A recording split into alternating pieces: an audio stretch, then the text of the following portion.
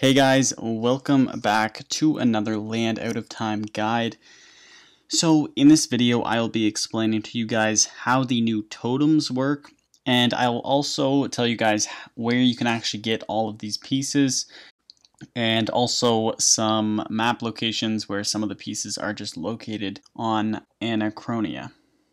So totems are items that can be crafted by combining the totem top, middle, and bottom. And once combined, they can provide some really useful benefits. Now, the only problem is that they can be fairly difficult to obtain, or some of them can.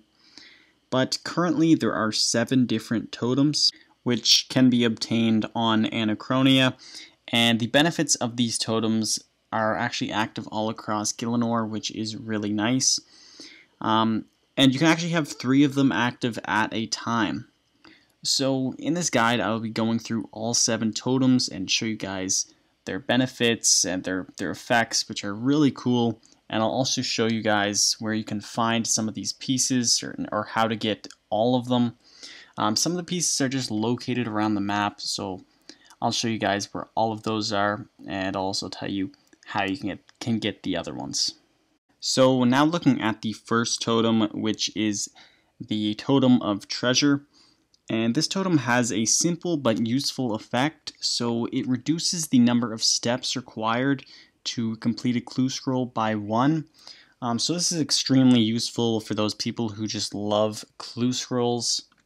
And you can obtain the top piece of the totem while randomly doing Big Game Hunter. The middle piece is gained while on the Anachronia Agility course, and then the base reward is for finding 20 of the Ancient Zygomites. And the Ancient Zygomites, this will go further on in some of the other totems. So right here is just a map of all of the locations of the Zygomites.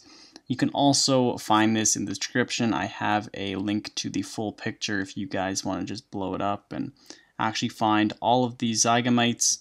This will really help when looking for other totems as well. The next totem is the Totem of Navigation, and this totem reduces the duration of voyages from the player-owned port. Now, so the top part of this totem can be found in the Rebel east of the new Slayer Master.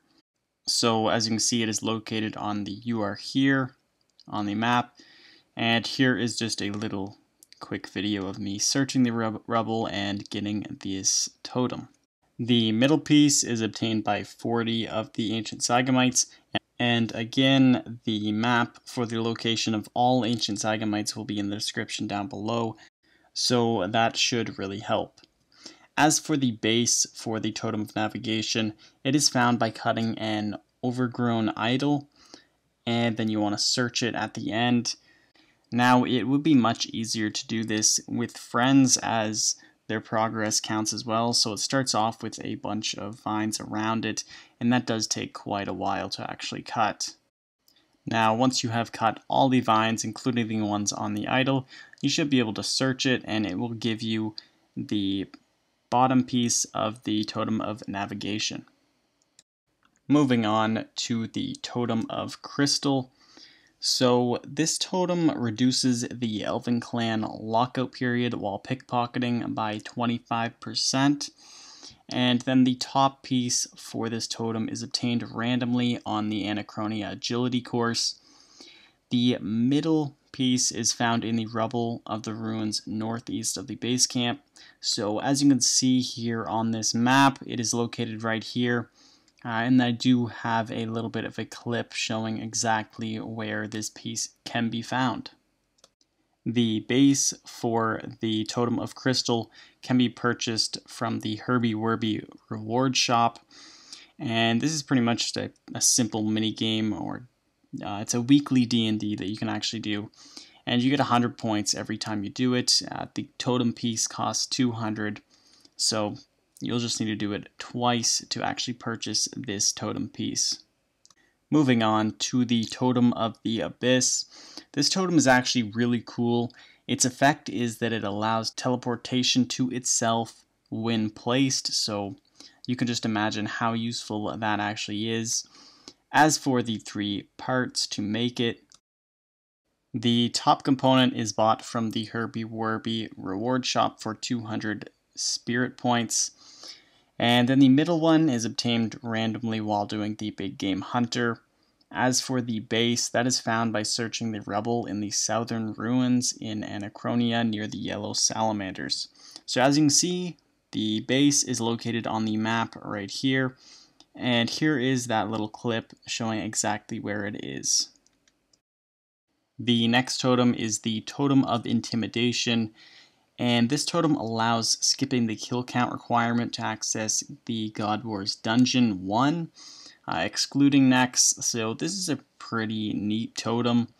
As for the top, middle, and base, the top is found by searching the rubble slightly north of the ruins, and as you can see, it's located on the map right here, and here's that clip showing exactly where it is.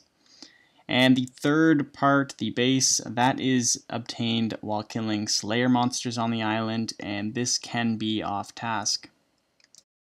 Now moving on to the next totem, we have the Totem of Summoning. So this totem actually does increase the duration of summoned familiars by 10%, so a pretty decent ability. As for the top, middle, and base, the top is obtained randomly while on the Anachronia agility course, and then the middle is obtained randomly while killing Slayer monsters on the island, and this can also be off task. The base is obtained randomly while doing the big game hunter. As for the seventh and final totem, which is the Totem of Auras, this totem's ability reduces the cooldown of auras by 15%. And then to obtain this totem, you will get the top by pulling all 60 ancient Zygamites. Again, the picture and location of all Zygamites is in the description down below. And then the middle totem part is obtained randomly while killing Slayer monsters on the island. Again, it can be off task. And as for the base, this is obtained randomly while on the Anachronia agility course. Anyway guys, that is it for all 7 of the totems, so I really hope you guys did find this guide helpful. If you did, hit that thumbs up button and consider subscribing for more RuneScape 3 content. Anyway guys, I will see you in the next one. Peace.